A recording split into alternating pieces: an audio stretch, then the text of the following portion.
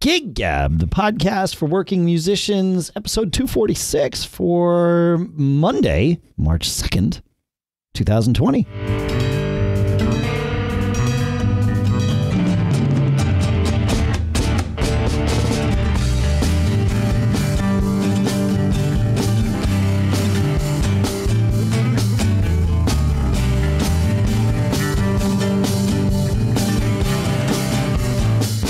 Greetings, folks, and welcome to Gig Gab, the show by, for, and about working musicians, struggling musicians, any kind of musicians. Here in Durham, New Hampshire, I'm Dave Hamilton. Here in San Jose, California, Paul Kent. Hey, Paul. How you doing, man? I'm good. Good. I think good. Good. Yeah, you know, good. March is a weird month. It's like you can kind of see spring over the horizon, but you still got enough taste of winter where you're kind of stuck in it. I mean, we have a good calendar. Yeah. Well, yeah, for you, it's even more extreme, but we had a crazy run of like high 70, 80 degree weather here in February, which got everybody thinking winter was over, but it's back down into the, 40s ish is about as cold as we get here. Yeah. So it's cooler here, but no outdoor gigs. All right. Well, I didn't play at all this weekend because it was cold and I stayed inside. But we, as I mentioned, we're kind of in full force recording a bunch of new Fling songs. I don't know how many we will actually record this time, but I think we use Trello to manage all of that stuff, which is actually great. We have one card. Tool. Yeah, we have one card per song, and everybody can have comments and links, and it keeps it all sort of compartmentalized, which is good.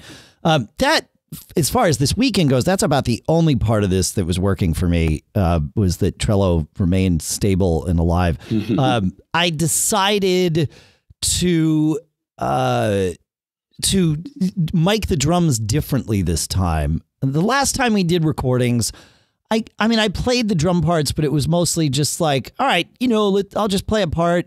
Were there any mistakes? No. Okay, good to go. And I used 4 mics, kick, snare, and 2 overheads. And it was like, yeah, that's fine. And to be fair, those recordings came out great. But this time, I wanted to, make the drum parts a little more intentional and kind of craft the fills around the vocals and be more thoughtful about that, which that part's going fine. And I thought, well, why not record and close mic the toms and all of that stuff? Well, that changes things. And I've actually started to get somewhat of a decent drum sound, but I spent hours here in the studio yesterday fighting with like Logic, and I'm sure it was all my fault, of course. But man, like I would do a couple of takes and I thought I had things right, and then I would come back to the computer and, it would only, if I did 3 takes in a row, it would only have recorded 2 of them. I was like, well, where's the third one? It's just not there, gone, not recorded at all. And Logic's great. Like, I've never had that problem with Logic before, but I was doing some weird things. Adding microphones to the drum group starts to make things a little wonky. I probably shouldn't have done that in the same recording session.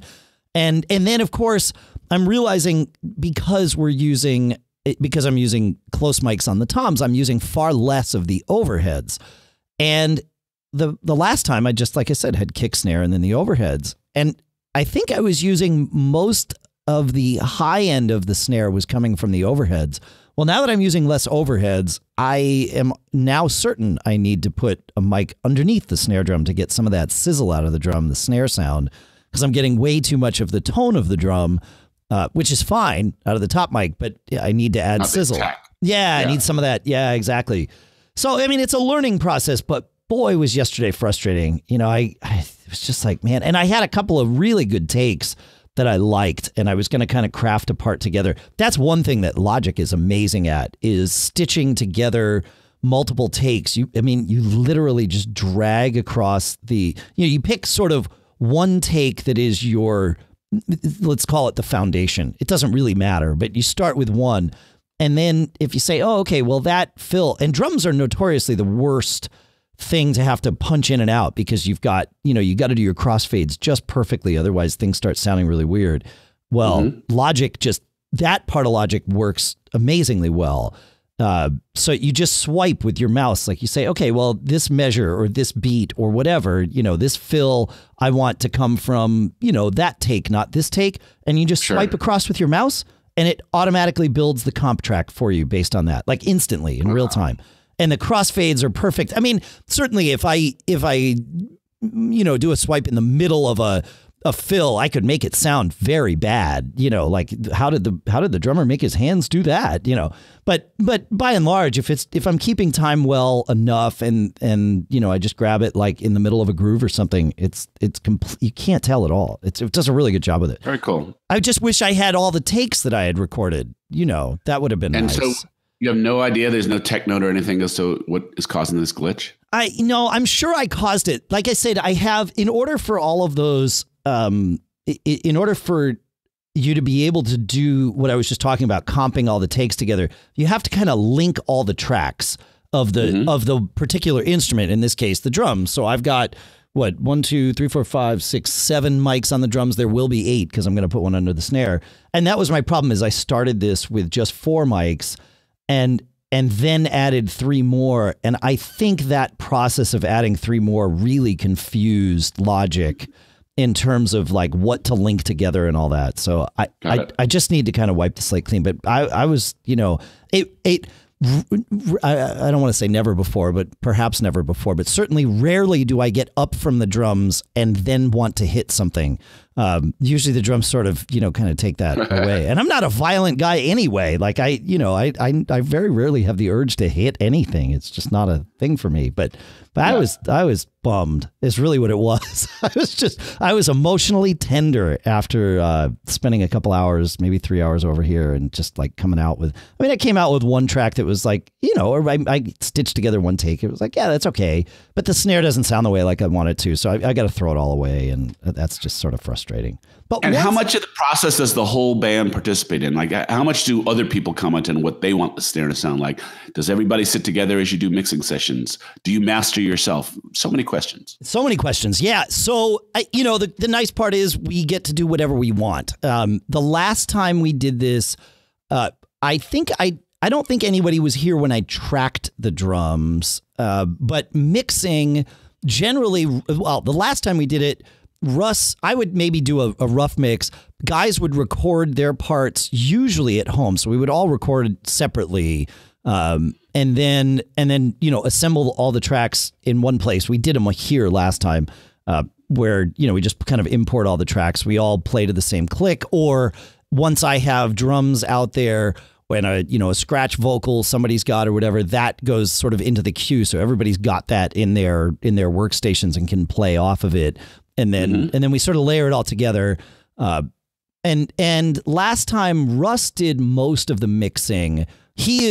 Mixing requires more patience than I'm usually able to apply in order to get it right. Like, I'm really good at solving problems. Like, if there's an EQ problem with something or that I can dive into because I know when it's solved. With a mix, you never quite know when it's finished, and you can sort of overdo it.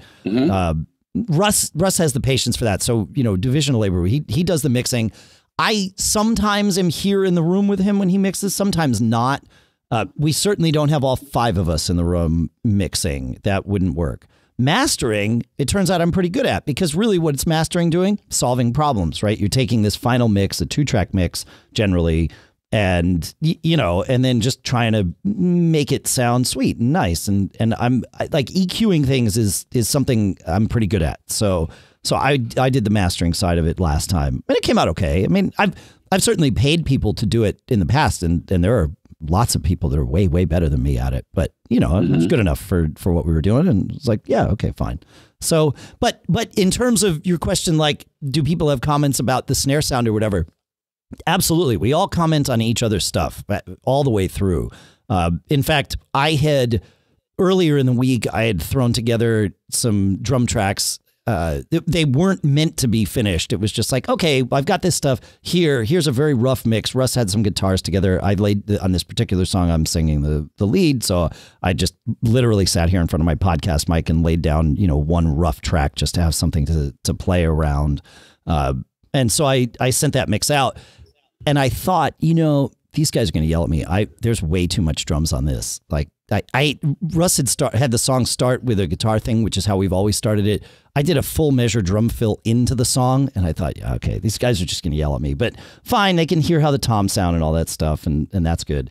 And the comment I get back from Russ is, it sounds like you played it kind of safe. I think maybe you kind of fell prey to the recording alone in a room scenario. He's like, it needs to have more energy, more, like play more. I'm like, oh, music to my ears. Be more bombastic? You got it. Like I know how to do that. So, but it is. But yeah, we definitely go back and forth on that. And I've said before, I mean, Fling's been around. We've been this lineup for a long time, more than a decade. So we trust each other. We can be pretty direct with each other without anybody taking it overly personally or, anything like that. Usually. I mean, yeah. Sometimes, it's like you catch somebody at the wrong time. It's like, oh crap. Okay. But generally, yeah, it's, it's all in the interest of having fun together and making a product that we're proud of and that sort of thing. So, cool. Yeah. You played this weekend, man? Yeah. So I'll get through it. Like I said, we've got some mixers to talk about. There's a lot of hardware to discuss, but that lays some of the foundation. We'll talk about that in future episodes as this project. Yeah, I think that'd be a fun discussion because I don't understand a lot about that type of stuff. I mean, I've done it, but the nitty gritty and how you do it as a band, and how you, like you said, even how you establish that communication, the effort of getting the best product. I think that's pretty interesting stuff. Yeah, it is. I will share one thing that I learned last time that shocked me. The bass was a mess. Like just the sound of the bass was a mess in those last recordings. And I'm fighting with it. And like I said, EQ is sort of my thing. And I'm messing with compression and all of that. And finally, I just kept thinking there's just too much low end energy on the bass. And so I'm trying to rein it in with compression. I was even doing some multi-band compression. I'm like, wait a minute. What if I just take the EQ and roll it off at 100 hertz? Like roll off the bass starting at maybe 80 hertz or something. And it cleaned it up perfectly. I never would have, I did eventually, but initially I did not think that rolling off low end would be the right thing to do with the bass guitar, but it turns out it is. So, there's things, you got to try crazy things and see if they work. So I learned that last time. I'm sure I'll learn more this time. If anybody has any help though, that you want to send in anything, you've heard something and you're like, Dave, you're missing the point. feedback@giggabpodcast.com. I'd love to help. Yesterday was a rough day. Anyway, you played this weekend, my friend? Houserockers played Saturday night. Again, we're not playing that much. We had a rehearsal, our first rehearsal in a while. Yeah. And like I said, we have a new set basically, that's kind of filling in a part of our repertoire. And it was interesting. So I'll get to the gig, but real quick, you send guys 13, 14 songs and say, come ready to play. Yeah. And I know the mental gymnastics that different people do. I know Russ is going to chart everything and be rock solid. Yep. I know, other guys have different degrees of, this exercise. Well, I know we're not going to finish everything this week. So sure. I'll wait and see what the other guys have, done. And I'll be close enough. I can play the song, but the nuances are not down yet, or things aren't memorized or but I'm not going to be gig ready because I'm willing to bank everybody else isn't going to be gig ready on this, right? So that's one mental. That is one mentality. Yes, exactly. Yep. Yeah.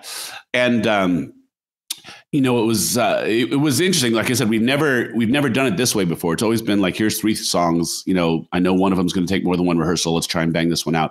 But I was like, here's a set. Come as ready as you can. Let's see where you are. For Nick, because a lot of it is newer music, it was interesting. He actually has to spend a lot of time creating sounds and patches, and which is there's not and that's actually took a fair amount of time for him, and he was quite diligent about it. And all of a sudden, the band sounds very, very different. Like we're pretty much a grip it and rip it type of band, but not a lot of produced sound to us. But Nick actually went in and for a lot of these newer things, he's created some really interesting sounds, and the band just sounded different instantly. That was kind of fun. Some of this stuff, I'd say of the 13 or 14 songs, 4 maybe are just about ready to get out. And so, what I did was I sent out a note saying, okay, guys, I have 6 more rehearsals scheduled for the rest of the year. Here's a plan for all 6 of them, because we know the 14 songs we're working on. So next rehearsal, the 4 that were close, let's bang them out and get them out of the rehearsal studio and onto the stage. We're going to start these 2 songs. The next rehearsal, I think we should be able to finish these 2 songs. And so just kind of managing time and expectations to kind of affect that mental gymnastics process. That is brilliant.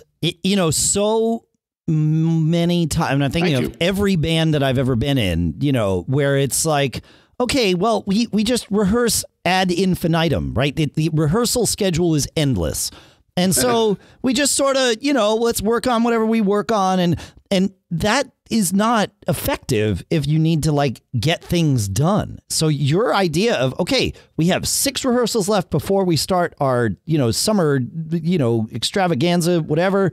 Okay, great. Now let's chop it up. Here's what we do. Maybe leave one rehearsal as overflow because things aren't going to go as planned. Whatever that is, like, that's fine. But having that deadline there, I'm brilliant, man. I like it. Yeah. So we're on that path.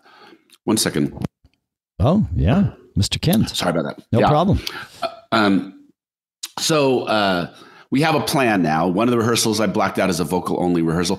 I think when you're a band that rehearses every week, it's easy to kind of fall into, well, let's just get together and start playing and see what happens. See what happens. But that's not effective. That's not efficient. Well, I don't want to say it's not effective. It can be effective for different things.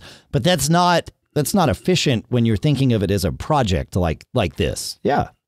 Well, I'll tell you one thing that kicks you into gear for planning is I'm paying for the rehearsal studio. So, right?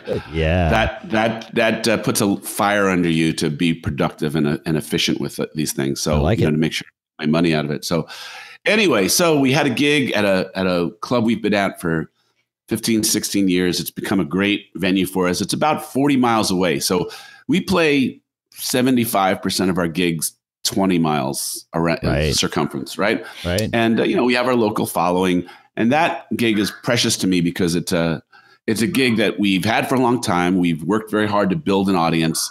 People tell people it's always packed because of us. The owner loves us because of us, and it's pretty cool. So we go to this club, and it's like coming home. People come up and, hey, what you playing tonight? And just, very warm. The bartending staff always has a good night. So they're really, supportive of us and, gets us our drinks. And, it's just a good situation. And we just had another really good night. It's just when you're lucky enough to build those things where everything is tilted in your favor, and there's dancers who are excited from the moment you get down and the energy is flowing from the moment you get down, and everybody's laughing, everybody's smiling, everybody's having a good time.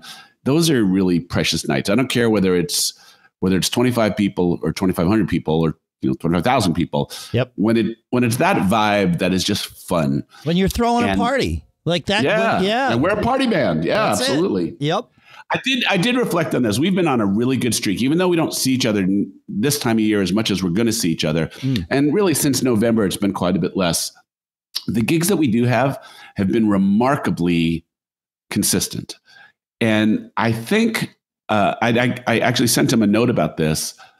I think a large part of this is Russ is incredibly consistent. He's a metronome, from time standpoint, but his preparation is fantastic, and he is there every night in the same way. Yep. Joe is a great drummer, and one of the most enjoyable rock and roll drummers I have, but we would throw material at him that would be, not his wheelhouse and stuff he probably wouldn't have chosen to play. And, the feel, would be Joe's feel to a song.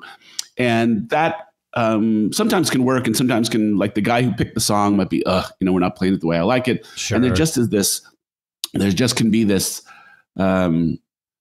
this energy. Did we find our way to the song, or did we not find our way to the song? Tonight we found our way to the song, right? I have the viewpoint from the drum stool, so it's hard for me to abstract that out. But I've definitely found that with bass players, right? Like if a bass player sort of homogenizes every song into his wheelhouse, and that's not the wheelhouse of the band. Yes, he's playing, notes that are in the right chord. Yes, he's playing in time, all of that. But if it's not being played the way that I'm used to hearing the song, at least stylistically, that can throw things off. I mean, it changes the song. As I always say, though, especially in Fling, but it's true of any band. You run the song, You take the song, you run it through your band, and what comes out the other side is how you play that song. And sometimes it's, it depending on the interests and experience of the players. I don't even want to say talent. It's mostly like, it's not about talent. It's not about talent. Yeah, it's just experience. It's about feel. It's feel. Yeah. Do you feel this the way that everybody else in the band wishes you would, kind of thing? Well, that's it. Do we feel it the same? Yes. Do we feel it the same? That's the right way to say it. Thank you.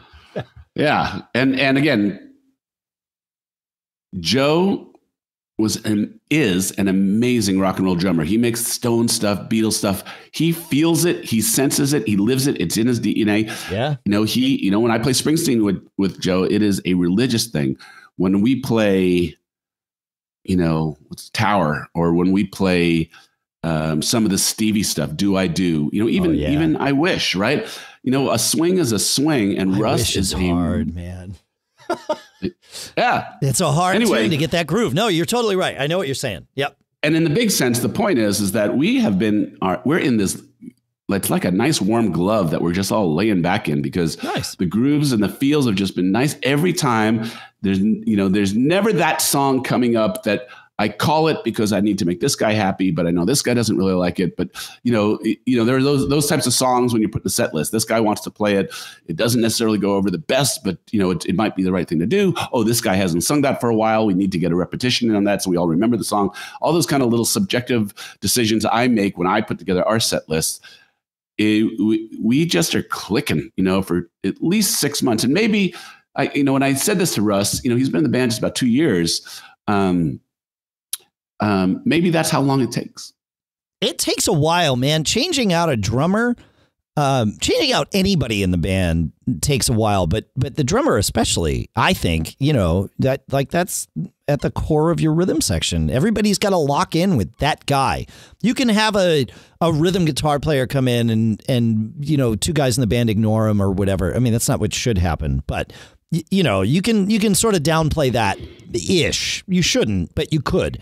You cannot downplay the drummer. Like, that person is going to be playing the drums, and it is at many times going to be the most present thing. I don't want to say it's necessarily going to be the loudest thing, but you're going to it's percussive, right? You're going to hear that kick and snare. But it's more than that. It's time and feel. Correct. It starts with the drummer, right? Yeah. It is. And I think that's the nature of this comfortable place that we're in, is that I know that that's going to be there every single night. Like pocket and groove, you do less and you get more, right? It's like, how does it sound so good? But you just feel it. It's all the sound emanating is just synced, collaborative, compatible, complementary, and all of a sudden this thing that's greater than the sum of the parts happens.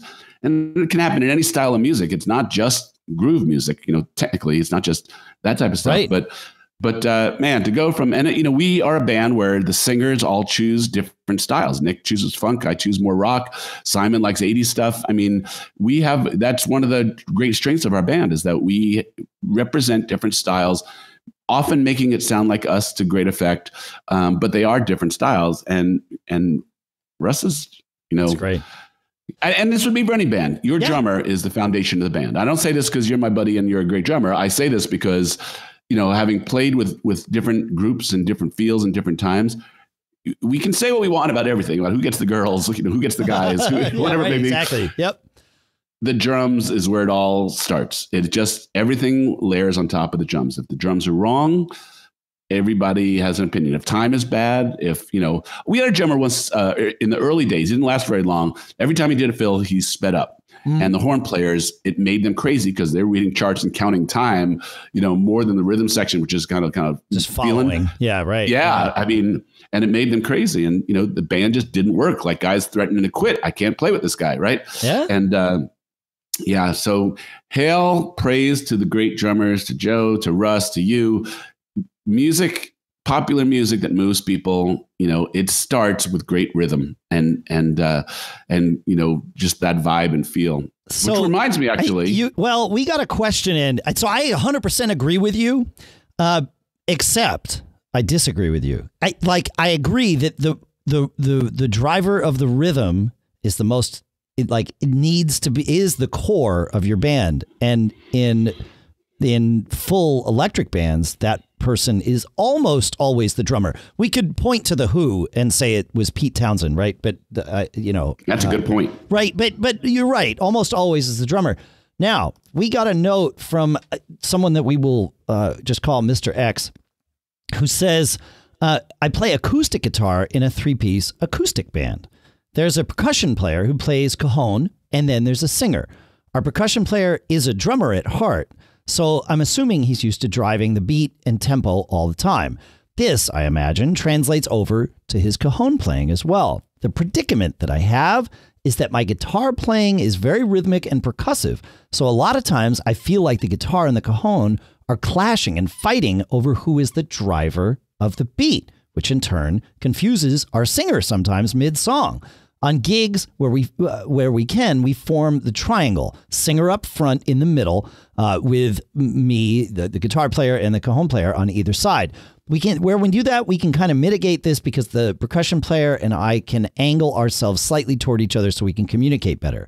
But then there are those gigs where it's just the three of us in a straight line and makes it difficult to look at each other across the singer's body. It sort of looks distracting too whenever one of us leans forward or back just to get some eye contact to communicate something. At first, I thought our internal rhythm perceptions were just not aligned, so we needed to work on being more in sync with each other. So we tried playing with a metronome and click tracks, and we sort of partly fixed the issue, which was great, but still, once we're left to our own without the click, we tend to drift away a little bit, but we're a little more aware now. He says, I'm also trying to scale back on my playing to let the percussion take the lead on the beat more, but sometimes I feel like I don't do justice to the song by playing less, like omitting an upward strum or two or not using a ghost note or whatever. He says, I also have a theory of maybe bringing in a bass player to keep the rhythm more in check, but we haven't tested that yet. The acoustic trio format is sacred to us, and we're a little hesitant about adding a fourth. So, since Dave, you're a drummer percussion player, and Paul, you're a guitar player, and you've both played in acoustic stuff, I'm curious to your thoughts. So I have a lot to say about this. I don't know if you want me to start or you want to start, Paul. Let me tee this up, and I'm going to let you go. Yeah. So I will say this as a guitar player, and especially in acoustic. The temptation to treat the acoustic guitar and strumming patterns as rhythm is obvious. You know, when you're a guitar player, you emote through your guitar playing, and often at times, you know, you strum more during more emphatic passages of a song, you know, especially if you have a background playing solo and you want more feel, you know, the temptation is to use the acoustic guitar more aggressively. It works to great effect often. To me, it often sounds quite busy. And again, remember, we're talking about drums and guitar here. The question is the melody popping out on top of what you're doing? We can sort through who can be less busy after that, but you know, the goal is any instrument that's busy or that's clanking against the singer's part.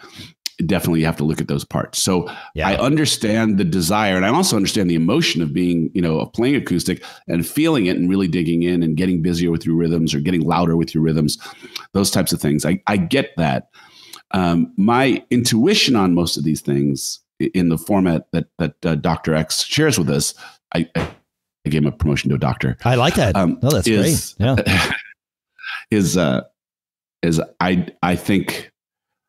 I think percussion sets the rhythm, and the guitar has to find his way on top of that. The percussion is the constant in this format, and the guitar should find his way to complement percussion. So in general, I know that there's Latin styles of music that you know, guitars are quite percussive and those types of things, and you know, in this day and age with loopers and you know, people using guitars as drums, the effort. But if you have a percussionist and they're doing it, and again, if the percussionist is too busy, the singer should speak up and, you know, say, I can't lay on top of what you're laying down, and you know, the band has to solve it that way. But in general, my initial reaction, again, I've not heard Dr. X's band, and I don't know what material every band's different. That's playing. True. Yeah. But I would say in general, in building something, I would start with percussion, and then see how a vocal part lays on top of that. And the guitar as a rhythm instrument is, even in that format, which is a wonderful format for creating vibe and creating delivering music.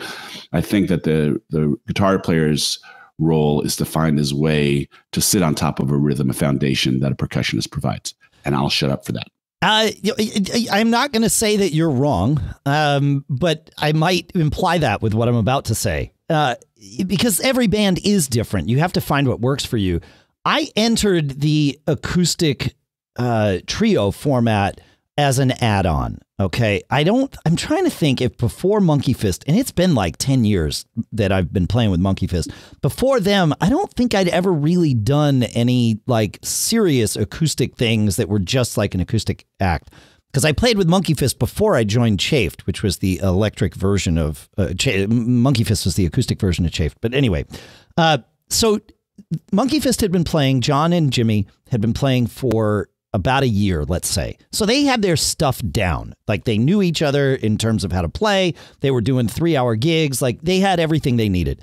And then they asked me to join for a couple of gigs. It's turned out to be more than that, obviously. But they asked me to join to bring in some harmonies and some percussion. So, but before that first gig, I never had a rehearsal with him. I had never even sang with Johnny before until we were on stage together, which was interesting. So they gave me a list of songs and I just listened to them like, on repeat. And this was in the pre-iPad days. So I had to just learn the vocals and learn the harmony. So I was mostly focused on that because I figured, well, I can just play along with anything. That's fine. And they've already got it together. Like they don't need me, because they're already doing it. And so I went into that first gig very apprehensive, as you might imagine. Like, okay, I got to figure out how to blend harmonies with this guy live. I've got to, figure out how to play with Jimmy and lock in with him live. And we got to be entertaining in the process. So we got to, we have, and it was a big, fairly big gig for an acoustic thing, that first gig we played. So there was a lot going on. But I think that was the perfect introduction for me because from my standpoint, and I was playing congas at that gig. I had 2 congas set up, so 2 congas and a vocal mic, and some mics on the congas, obviously, to help reinforce things. But and now I mostly play with my cajon, my pitch slap cajon, which is great, highly recommended. That first gig, I followed Jimmy, and I realized very quickly that at least in the acoustic formats that I played, and I would agree that this was the same when I played that, acoustic show with you at the winery a few years ago, whatever it was, that the guitar player is the drummer. The guitar player in that, the guitar player drives the rhythm. And because the guitar player is driving so much of everything. There's the chord structure, like you said, there's locking in with the singer. Oftentimes, in an acoustic format, the guitar player is the singer. It's not always, but a lot of times that's what happens. That's not how Monkey Fist is usually. But I really feel like in that acoustic format, the guitar should be the thing driving. And I loved it. Like once I realized that, I don't have to drive the bus here. That's not actually my job. I'm here to provide like accompaniment for that now. And certainly there are specific songs where that's not the case, where I'm actually driving the bus. And there's moments in songs where we'll shift back and forth. But by and large, Jimmy drives the bus. And if Jimmy speeds up, I follow him. And if he slows down, I follow him. And I mean, again, sometimes we push and pull. We've been playing together for a decade. It's less distinct now. It sort of becomes one. But I really feel like the guitar player drives the bus in the acoustic format. That's how I approach it as a drummer. And that is not how I approach, playing in a full electric band when I'm sitting behind a drum kit. It's like, nope, I have to be the one. Hopefully everybody can hold it together. But if we can't, I am going to be the one that will hold it together because who else can be, in an acoustic act, I think that question is answered. Who else can be? The guitar player can and should be. If things start to fall apart, follow the guitar player. They're driving the bus. Well, let's take this a different way. So, we're probably being too broad, and we're just talking about how in general bands should act and, what people's roles in bands. But I would say take a song like Me and Julio Down by the Schoolyard, right? Starts with a very percussive rhythmic guitar part, and then the drums lay on top of that, right? The percussion lays on top of that. That would be an example of a drummer driving of a guitar player driving the bus. Absolutely. Yeah. But there are many things where a drummer sets a vibe and sets a feel. So maybe the right answer, if we're really trying to help. A John, we often start Monkey Fist gigs with Cherry Bomb, the John Cougar Mellencamp song, right? I don't know why, but we do. It's fine. Guitar drives all the way through that. The guitar can drive all the way through that. Certainly you could have the drums drive all the way through, but that song, no problem. Let the guitar drive it. I just play along with the guitar. So maybe what we're saying here is that when there's a guitar part that is particularly rhythmic, that implies that the drummer will defer to the guitar, follow the guitar. But in general, like, if you were to play a blues song, if you were to play, just to say, again, anything that has a groove, even in an acoustic format, if you're going to play anything that's kind of funky, I would think it would be the drums that would create the rhythm. So that always sounds empty to me. Because I think about we play Pride and Joy sometimes, right, in the acoustic format, and certainly I can drive that shuffle groove, no problem. But that song's way better if the guitar player is driving that shuffle groove. It's more full. I've had guitar players in an acoustic format like play the supporting role, not the driving role, and it's quite frankly awful. It's like the end of the gig, and you're like, oh man, I'm glad that's over. Like, John and I have been in that boat before, with unnamed subs, and it's like, no, you got to drive the bus, man. You're it. Like, but I think the point I'm kind of getting here is that there's not a universal process that you lay over every piece of music that you play. Nor is there when you play in a band. Sure, you have to. Everybody needs to decide who the default bus driver is. It's not going to be on a song by song basis. Well, yes, sure. If you want to get that granular, sure. But when there's a problem, you need to know, okay, we're going to follow that guy. And like I said, most of the time, and this is true in the Amanda band, this is true in other acoustic things I've done too. It's like, let the guitar be the bus driver. It's for that reason I've always called the Who an electric acoustic band, right? Because it's Townsend that drives the bus again on most of those songs. And you got Mooney just playing, like a maniac around him. And it worked. I mean, obviously it worked really, really well. But yeah. Yeah, the Who is a unique example, and that's for sure. Functional rhythm of the songs comes from the guitar, and he's like playing lead drums on that, right? He's pretty much all the way through. He's the soloist. He's adding accompaniment. That's right. Yeah. Exactly. Yep. Yeah. I don't think we helped Dr. X here. I think we gave him some things to think about, but I don't know if we gave him a prescriptive advice that he can apply to his situation.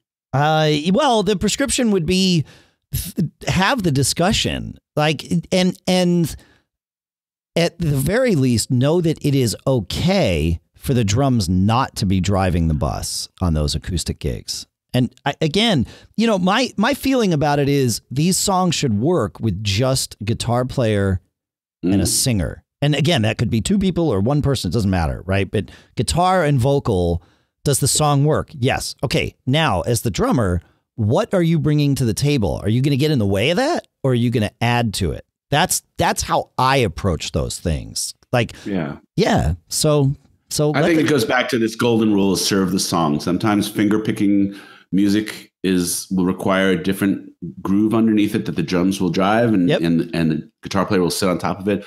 But like you said, some songs in that format, a busier guitar to take up more space and the drummer follows it. I hear exactly what you're saying.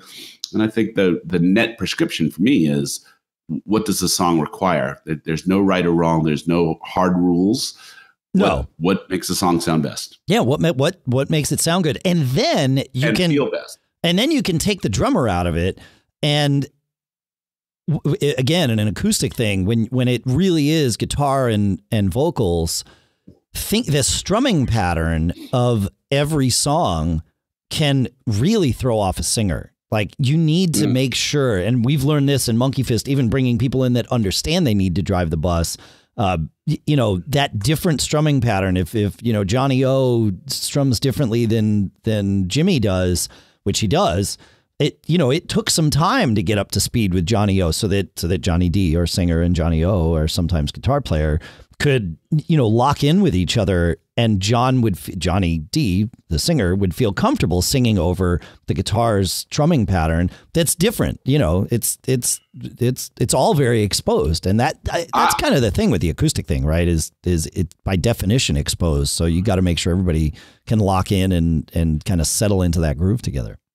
There you go. And I would actually add this. I think a lot about this when putting together my solo acoustic shows, is that what's interesting to me is the variety of sounds and feels that I can emote in this kind of very limited format, this limited instrumentation, limited, vocal representation.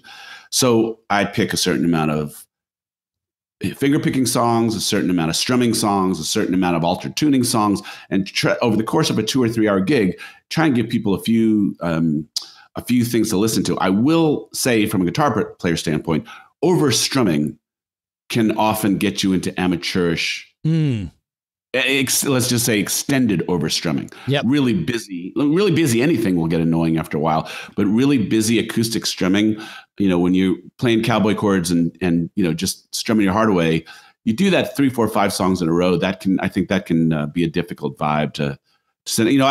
Have you ever heard me play acoustically Fire, Bruce Springsteen's Fire? I don't know that I have. So, you can think of even the full band song, starts kind of with a bass, and then it kind of layers these instruments. So I have an arrangement that he did acoustically. It's basically power chords, right? And it's the low end of the instrument. And I'll follow that with something that is finger picking. And just the variety of sound seems to be, it's pleasing to me. I assume it's pleasing to people who are listening to me. Well, you kind of have to use your own barometer on that stuff. But my point to this is that over strumming an acoustic guitar can get brash, can get cloying, can get annoying. And so, if that's the question, I just want to strum my heart out, you really got to gauge the audience's reaction and, just be listening to it. But I know that when I do duo gigs with other people, especially if they're not real experienced doing solo or duo formats, they play in a band, they want to try this stuff out, and I sit with them.